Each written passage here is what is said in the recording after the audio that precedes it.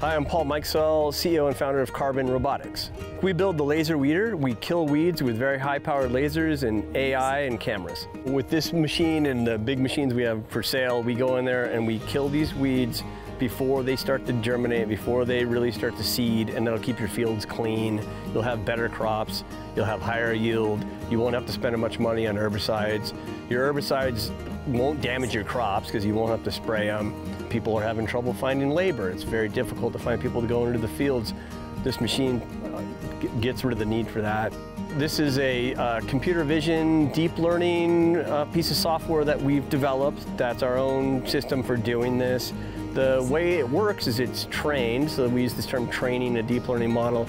Take a bunch of pictures, tell the computer what's a weed and what's a crop. After a while, it starts to learn that behavior, and then when you put it in a field, it can replicate that and find the weeds and kill them. So these are 150 watt CO2 lasers. These are used for cutting metal usually or some other industrial processes, but they're not typically used in the field. So we're the first ones, the only ones to bring laser weeding to market in an actual production capacity like you see here.